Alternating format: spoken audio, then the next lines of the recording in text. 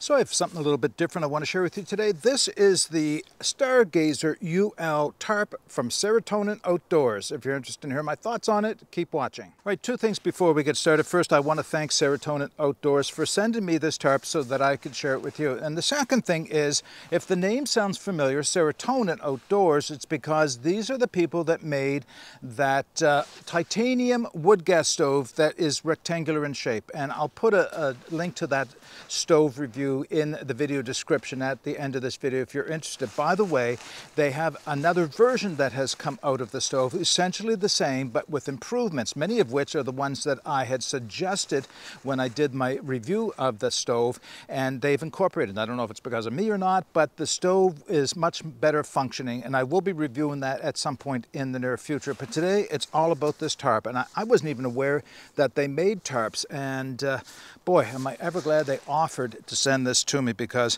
this has become my favorite tarp. And I have a whack of tarps. I don't use them all the time, but I do like my tarps, and I bring them out on occasion and set them up, and this one really is something special. So rather than just go on about it, why don't I set it up and then I'll give you all the features and specifications for it. All right, so I'm not sure that everything will be in frame here, so if I don't get all of the setup in frame, I'll certainly be walking around with the camera showing you all the key features. So I have two trees, I'm going to say about 12 feet apart.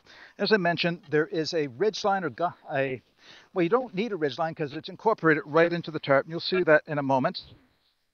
I can get that one to come out. Here it is. So we'll start with that one over here on this tree. So as I mentioned, the guylines and the ridgeline are all included with the tarp. They're already mounted on, and they are made of Dyneema. So it is a reflective Dyneema cord. It's like very thin paracord, but so much stronger than paracord is. Run it over to this tree. Now I'm going to fly this fairly high. I'm not going to take it right down to the ground, and I think it does a better job of showing you everything that's, not that one, or this one, here we go. Better job of showing you all the features of it if I take it and set it up just a little bit higher.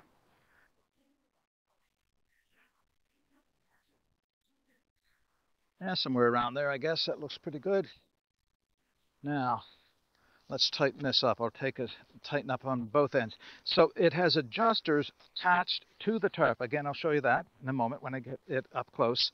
That allow you just to pull the tarp into tautness. I'll do a little bit from both ends.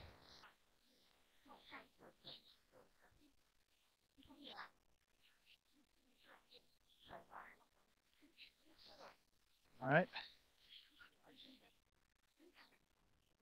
Now, if you want to use a ridge line with it, there's no reason why you couldn't, but honestly, there's no need, because this does a really good job. Now, let's see. Woo, windy. I'm going to take this corner. I'm going to take it out to this tree just to show you an option for setup. High like this. I'll probably have to come back and readjust in a moment. This corner, I'm going to got my guidelines tied up. Now that is not a good thing to do, Mark. How did that happen? Last time I put it away, I guess I didn't do as good a job, there we go, as I thought I did. Segregating them one out from the other.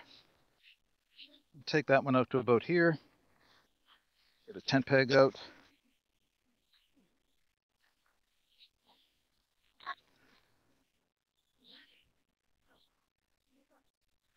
All right.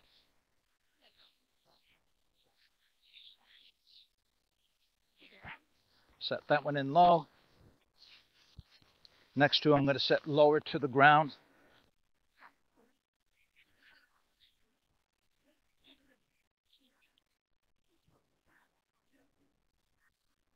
All right.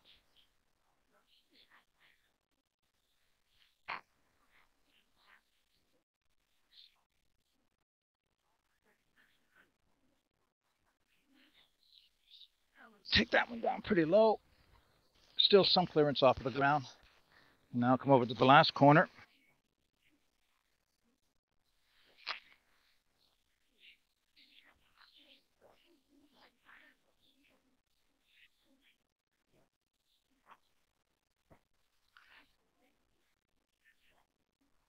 Take you down to the ground.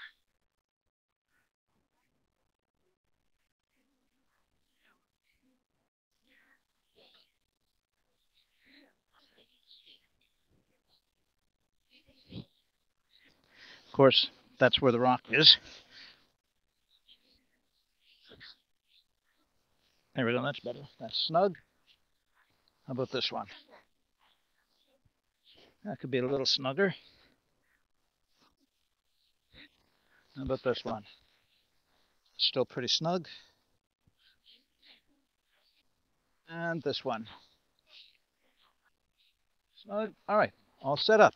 All right, I'm going to take the camera off of the tripod, walk around, and show you all the key features for this tarp. All right, just before I take you up to close to the tarp, I want to show you one more feature about the stuffed sack itself, and that is where the tent pegs are inside. So it doesn't have a separate bag for the tent pegs, but it has a bag that's built in and closes by Velcro down one side. So I really, really like this feature. This is well thought out because now you don't have tent pegs inside with the tarp at risk of poking through if you're not careful about how you set them in. So they are segregated with an individual pocket that's closed by Velcro.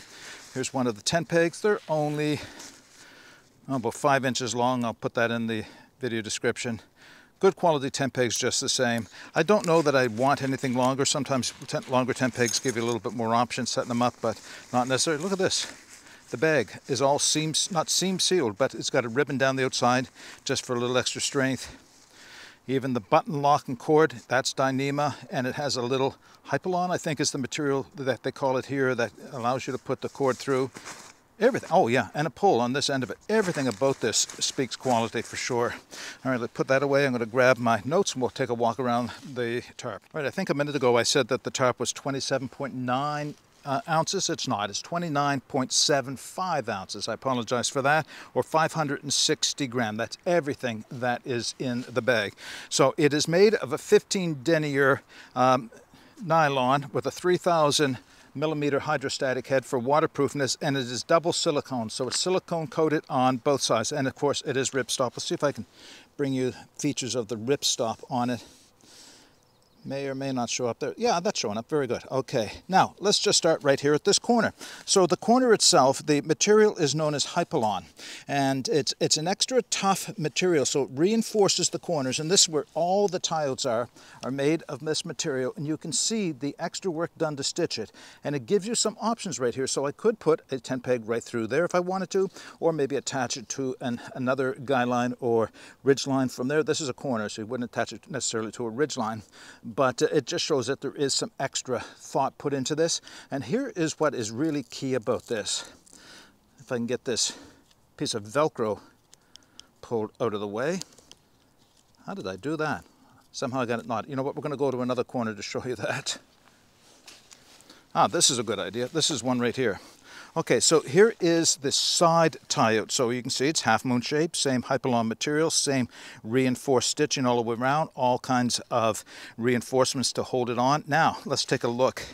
What you can see right here is there is a Velcro that wraps around the cord. So you wrap the cord up in your hand, and you can close it on around the adjuster using this Velcro, so it keeps them out of the way. I'm going to find another corner to show you the adjuster and how that operates. So let's go up along the edge. By the way, there's the Serotonin outdoor logo on it. Okay, now this is better. All right, this is a proper look. Let's see if we can get it with some good lighting on it. All right, do you see the adjuster? This is the type of adjuster that if you want to loosen it off, you lift on that adjuster a little bit, and it gives you some slack, and if you want to tighten it up, you pull on the cord and it pulls it tight, nice and tight. So yeah, that's a really good idea. No more messing with taut line hitches at the attachment point out around the tree or tent peg or anything else. All right, I'm going to come back to what would be the ridge line. So this is the same at both ends. Now I've done a few modifications to this. I'm going to show you as I go along. This is probably a better show of the Velcro wrap that would go around the cord when it's all bundled up, and the adjuster again. So on the ridge line, I tied out just two little loops of a yellow cord, and that just to distinguish it so I know which one is actually the ridge line. So when I grab it from the sack, I know which one to pull to the tree to you know, to set the ridge line. Now, here's a modification I made on this one. See if I can show it. That's not going to show up well at the lighting here. I'll show it again on another one. Little tiny miniature carabiners. So what I did, they didn't come with this, is I put a loop on the end, a bowline loop, coming around the back here. You know what, I've got another idea. One of the side ones, I'll undo it and that'll show this better. All right, so here's my other side one wrapped up in Velcro. Let's undo the Velcro here. All right, that's a better idea. Okay, there's the little mini carabiner. I put a loop on the end, as you can see, with a bowline. And then I bought these little mini carabiners, and they give me options to do a couple of things. As you saw, I was able to wrap it around each tree to use as a ridgeline, and one of the trees that I flew the corner out on, it just means you can wrap around and hook it onto yourself without having to tie any knots. At the same time, having the bowline on the end of the rope allows me to have a loop that I can use with the tent stake without having to tie one at the moment. So it's nice to have these all set up and ready to go. You just deploy them and hook them on whatever way you want to. Another look at one of the tie-outs. This is where I've got it pinned to, or staked into the ground. You can see the stake down here. It's nice that it's yellow. I might put a different color pull on it just to distinguish it a little bit more so I don't walk away from it, because being that yellowish brown, boy, that'll mix in here in the ground very quickly. Speaking of color, look at this. This rusty brown color, absolutely gorgeous. It's perfect for out here.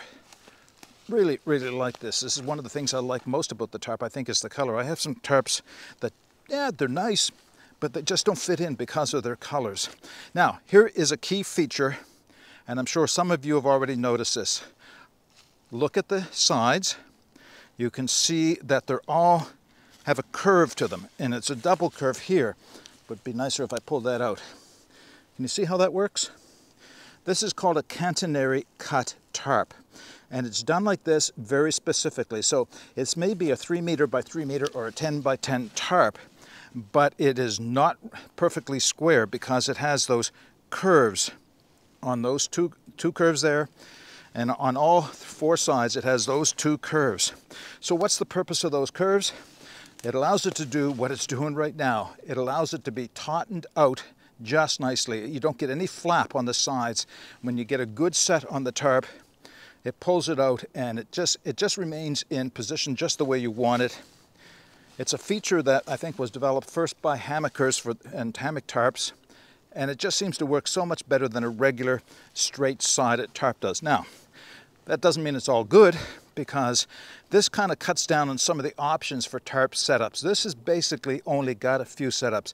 I think you'll find that this was designed primarily with hammock people in mind, and this would provide a good hammock tarp at, like I said, 10 foot by 10 foot. You can get that set up just perfect for hammocking. It's not going to flap around in the wind.